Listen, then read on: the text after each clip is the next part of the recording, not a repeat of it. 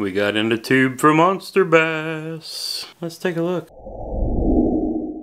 What's up, fishing fam? Welcome back to the channel. Or if you're brand new here, welcome to Fishing with Gramps. Today we got in a little something special from Rick at Monster Bass. And no, it's not our typical monthly unboxing. It's something a little different. So I got a call from our good friend Rick at Monster Bass. Said he wanted to send me something. And so we're going to do a first look at one of the new Monster Bass Lunkersticks. First of all, first thing I like to see, hard cardboard tube.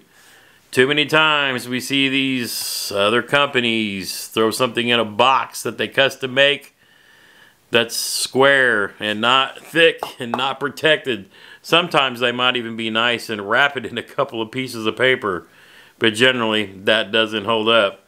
Nope, thick cardboard rod tube the way these are supposed to be shipped. Now, I have a few standards, and you guys that have watched the channel know how I operate when I untube a new rod for the first time from a different company. First of all, quality of the rod tube. So we get a thumbs up there. Looks like whoever the carrier was did a good job and didn't tear it up because, yeah, they seem to find a way sometimes. But we got good tape on the end.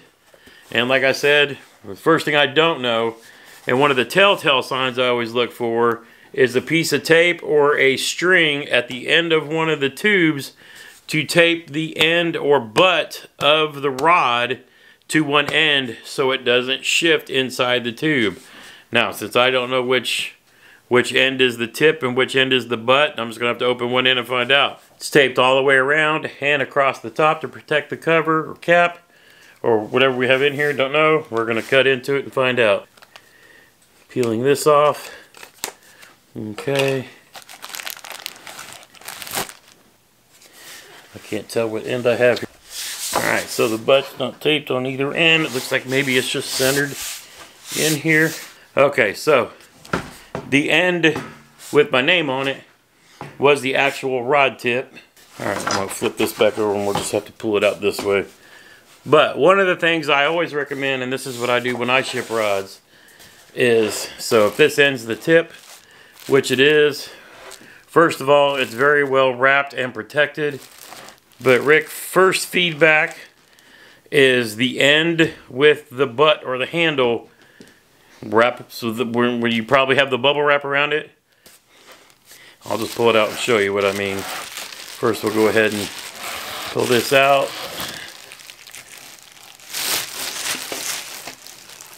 Alright, let's come back to the handle real fast and talk about what I'm talking about. The best way to ship rods, and I know this from working with American Legacy Fishing Company, take some bubble wrap, wrap it around this end, take a piece of your packing or shipping tape, run it from here along and then outside the tube. That way this end stays taped to the end of the tube. It keeps it from sliding back and forth. Nothing, and then you can leave this out. And then you can leave space between the rod tip and the end cap because this will be taped to the end of the tube. It can't go anywhere.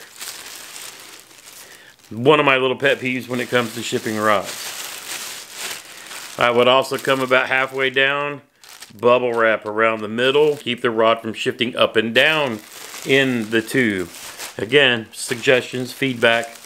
But the tip is very well protected. I appreciate that. Now, we will go ahead and pull the tip out and pull the rod up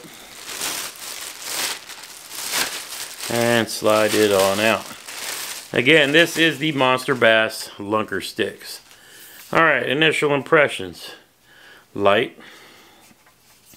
Very light. So right out the gate, this isn't going to be a full review video. This is going to be a first look. And I'll get more into that here in a minute. But starting at the end, we have EVA foam grips. We got a split handle. We have some very nice orange accents. Goes along with the Monster Bass theme. I tell you what, with the color of this orange as well, if you're one of those guys, like me, who likes the matchy-matchy kind of rod and reel combos, I think the Lew's Mach Crush reel on this thing would be killer. But I digress. It's got a fairly short trigger, which I actually prefer. I really don't want anything more than, say, you know, wider than my finger, or it seems to just get caught up on stuff. It's It's got a really nice looking reel seat. The nut on it reminds me of some of the ones we see in higher end Dobbins rods. Got the keeper here. I like the open kind of design because you can take, if you're throwing a Texas rig, you can just take the line with the sinker and the hook and the worm off to one side, reel it tight. That way for bank fishing, it's easy to move from one area to another. You can hang a spinnerbait hook off of it, chatterbait hook, same thing with a jig. Run it through, pull it tight. Gives you a little more options that way where you can leave your baits rigged if you're bank fishing and moving around. Got some really nice clear graphics there with a nice Monster Bass logo. You see up here where it talks the Monster Modulus 30. So this is a 30-ton rod. It's all about the strength to lightness factor in the rod itself. Nice orange accents on black. This one has 9 guides plus the tip. Where it bends is where we get like to the fast action. So as you can see here, we're kind of at the end where the tip is. If this was a slow rod, the bend would actually start back here around halfway. And then I'm just running my thumb down, but you can see the bend down here at the end.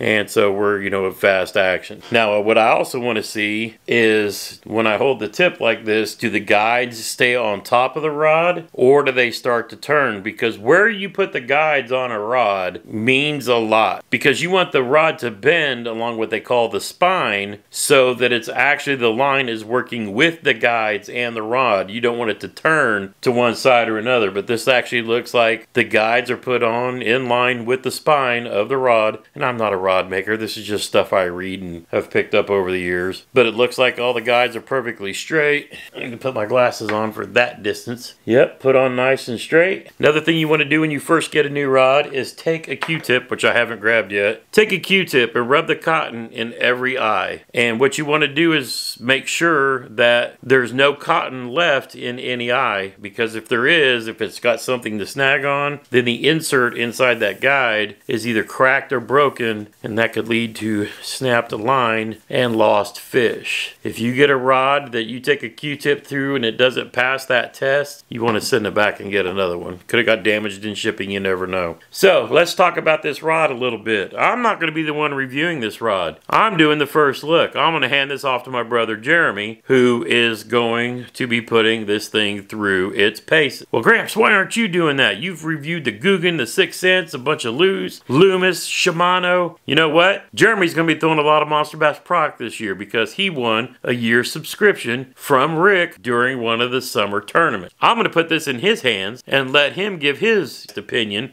because he's somebody who's been throwing Loomis rods for 20 plus years. So this will be interesting to see how Jeremy takes this rod and uses it. Again, this is the utility rod, 7 foot to 7.3. This was actually 7.4. Medium heavy fast action rod that can do all kinds of techniques. I'm going to put this in his hand and we're going to see a review of this rod later on his new YouTube channel. First thought, feels very nice in the hand, but hey, let's go ahead and open this bad boy up.